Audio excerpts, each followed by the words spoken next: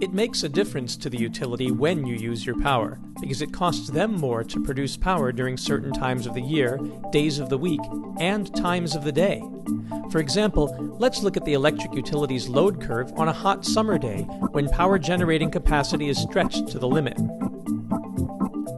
Baseload plants are more efficient, produce comparatively less greenhouse gas, and are economical when run 24/7, but they only cover a portion of the total load.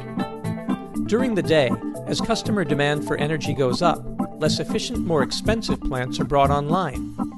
And during critical periods, a heat wave for example, or when a major plant has gone down unexpectedly, power plants that are most expensive to operate and maintain and use the dirtiest fuels such as diesel oil are called upon.